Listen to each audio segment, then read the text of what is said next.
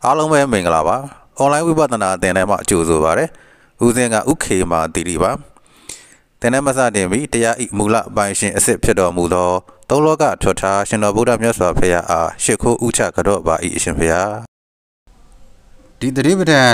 ကျင့်စဉ်လေးကိုလေ့ကျင့်ကြည့်မယ်ဆိုရင်အကျိုး9မျိုးရလိမ့်မယ်အရိယာအကျိုး9မျိုးရလိမ့်မယ်လို့မြတ်စွာဘုရားရှင်ကအာမဂညပေးထားပါတယ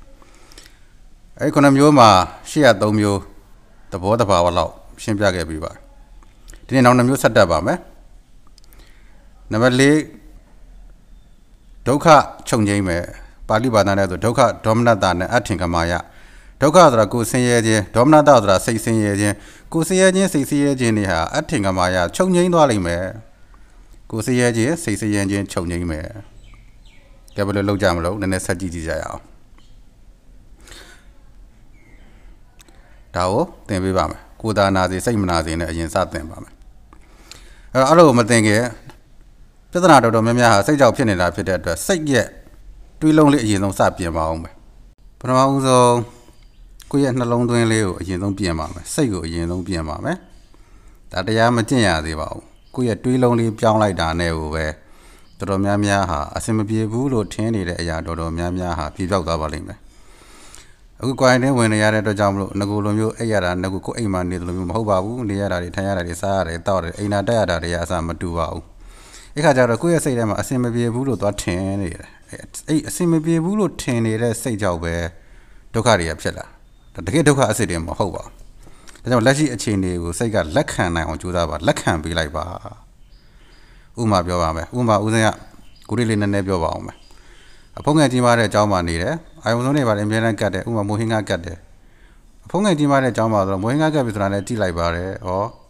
အကျော်ကအပဲကျော်ကျန်တော်ကျော်ဘယ်ကျော်ကတော့လိုနေတယ်ဟာဒီနေ့အချင်းလိုနေသေးတယ်အချင်းမပါပါလားအငန်းပြားကြီးမပါပါလားငရုတ်သီးကြံခဲ့ပါလာ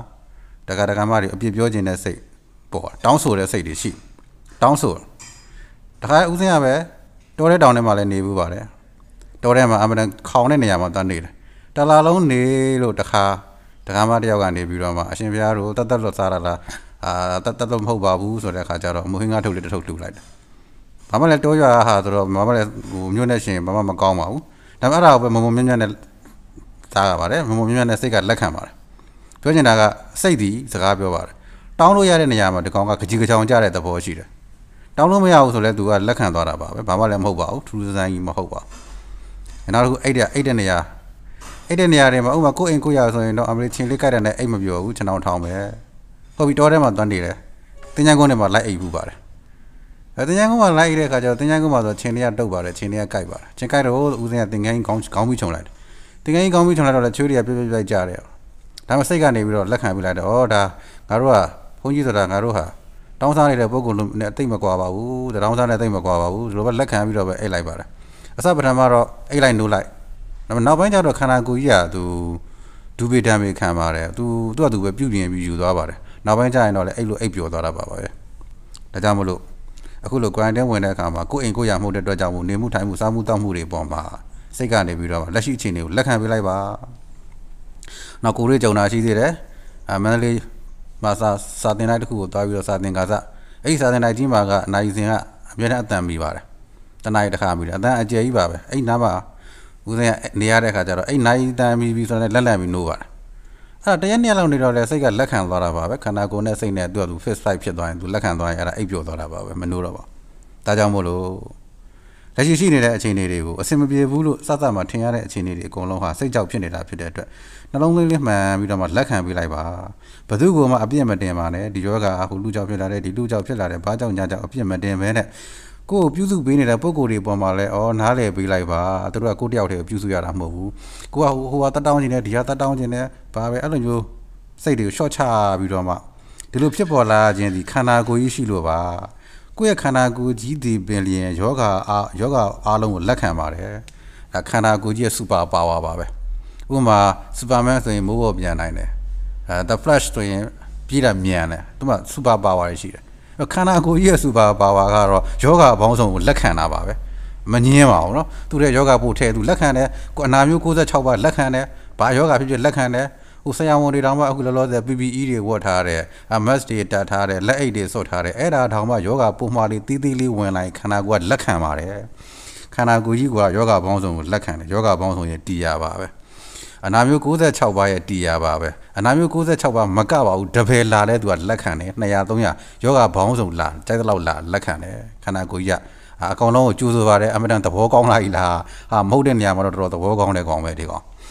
ဒုက္ခပေါင်းစုံလည်းလက်ခံတယ်ဘေးဥပတ်တွေကိုလည်းလက်ခံတယ်ဘေးဥပတ်ဆိုတာဥပမာအဖြစ်ရာဇာတော်ပါဆောရတော်ပါအဲ့လိုမျိုးတွေပါမီးဘေးတွေရေဘေးတွေမင်းဘေးတွေမီးလောင်တယ်လက်ခံတယ်ခန္ဓာကိုယ်ကြီးကသူလောင်ခံတာပါပဲရေကြီးတဲ့သူကလက်ခံတယ်အဲ့တော့ဒုက္ခမှန်သမျှတော့လက်ခံတဲ့ကောင်ကြီးပဲအဲ့တော့ကိုယ်စိတ်ထဲမှာမှတ်ထားလိုက်ငါခန္ဓာကိုယ်ကြီးရှိနေလို့ဒါတွေကြုံနေရတာငါရဲ့ခန္ဓာကိုယ်ကြီးကဒုက္ခပေါင်းစုံယောဂပေါင်းစုံကိုလက်ခံတဲ့ကောင်ပဲအဲ့တော့အဲ့လိုနှလုံးသွင်းပြီးတော့မှရှိနေတဲ့အခြေအနေအကုန်လုံးကိုစိတ်ကရှော့ချပြီးတော့လက်ခံပေးလိုက်ပါဒါဆိုရင်ကိုကငကိုတော့ကအစင်မပြေဘူးလို့ထင်နေတဲ့အရာတွေဟာတော်တော်များများပြည်လည်သွားပါလိမ့်မယ်ငကိုတော့ကိုကအိမ်မှာနေတော့ကတော့ဟုတ်တာပေါ့မနက်ကော်ဖီတောက်နေကြထားကြပါလို့ဒီမှာမရဘူးလက်ခံပေးလိုက်အိမ်မှာနေတော့ကိုကကွန်းရစားနေကြဆက်လက်တောက်နေကြမှန်တာပေါ့ကိုအပြင်မှာနေတော့ကတော့ဟုတ်တာပေါ့ဒီမှာကျတော့ဘာမှမပြောလက်ခံပေးလိုက်ဘာမှမဟုတ်ခန္ဓာကိုယ်ကဘာမှမဖြစ်ဘူးเนาะ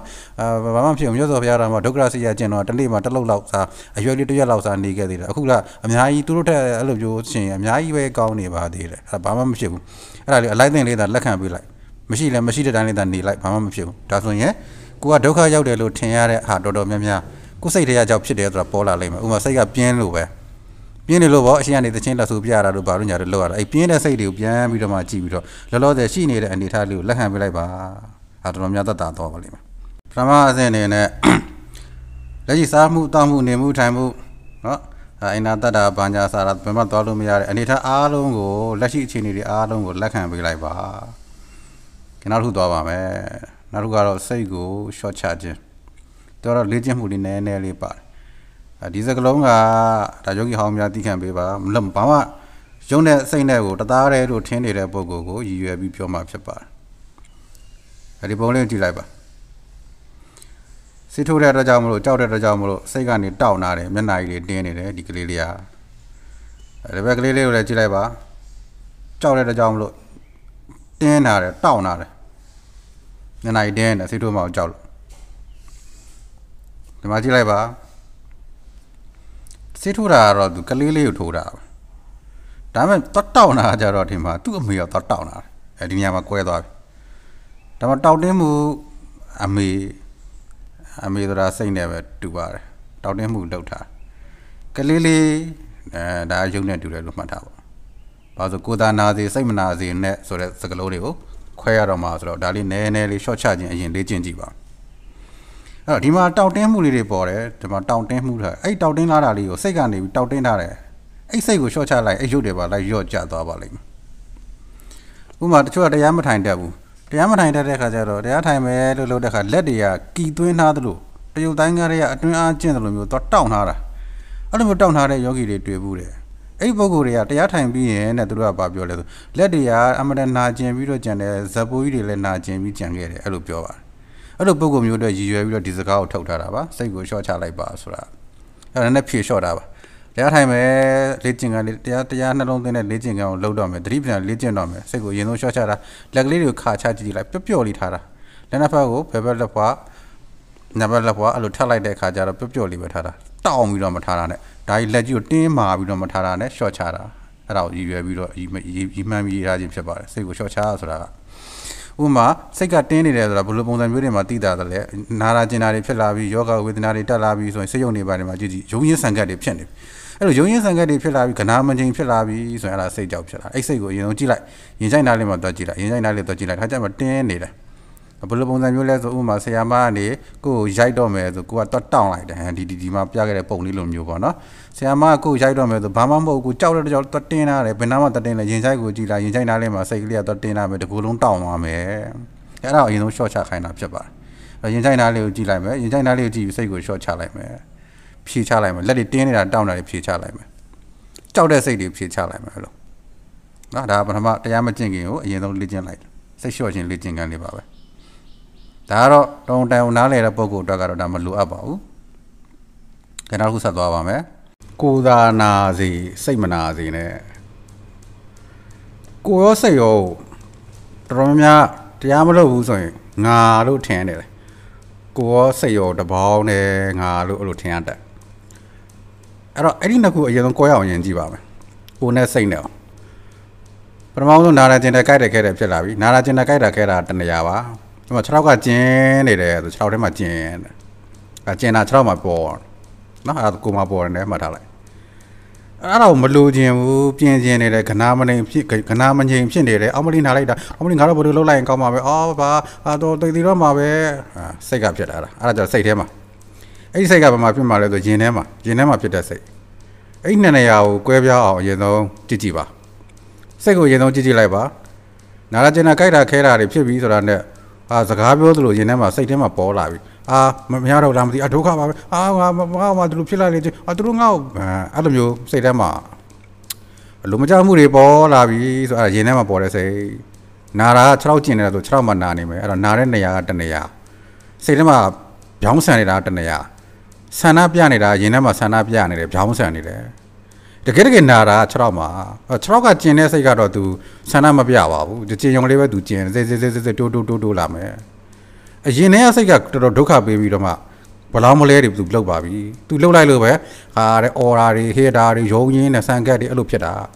အဲ့လိုဖြစ်လို့ပဲဆောင်းနာတော်ကပထမသင်ခန်းစာမှာဒီစိတ်ကိုကြည့်ပြီးရှော့ချပါဒီမှာစိတ်က तू ကိုယ်တိုင်ကတော့ဘာမှမနာဘူးမနာတော့လဲပဲ तू ရောင်ရင်းဆန်ကက်လှုပ်တတ်တယ်ဥပမာပေးခဲ့တယ်နော်ဒီအမေလိုပဲတကယ်နာနေတာကဒီမှာ6ကကျင်နေတယ်ဆိုရင်ဒီမှာနာတဲ့နေရာတနေရာရုံရင်းဆန်ကက်လှုပ်နေတာတနေရာအရင်ဆုံးအဲ့ဒါလေးကိုယ်အောင်ရင်ကြည့်ပေးပါနာကျင်ကြိုက်ခဲမှုနဲ့သိနေတဲ့စိတ်နဲ့အရင်ဆုံးကိုယ်အောင်ရင်ကြည့်ပေးပါနာလာကျင်တာကြိုက်တာခဲတာကိုကလည်းငါမဟုတ်ဘူးဝေဒနာကလည်းငါမဟုတ်ပါဘူးသိနေတာကလည်းငါမဟုတ်ပါဘူးနောက်တစ်ချိန်ကျမှဒါကိုသိသိပြန်ဆက်ပါမယ်အားလုံးသောတရားဓမ္မအပေါင်းယောဂီအပေါင်းတို့သည်ကိုယ်စိတ်နှပြအကျမ်းပါချမ်းသာဘေးရန်ကင်းကွာကြပါစေနှလုံးစိတ်ဝဲငြိမ်းအေးကြပါစေတရားထုတရားမြတ်လင်းမြန်စွာရရှိကြ၍သူတစ်ဖက်သားတရားထုရအောင်သာသနာပြုနိုင်တဲ့အရိယာသူတော်ကောင်းကြီးများဖြစ်ကြပါစေ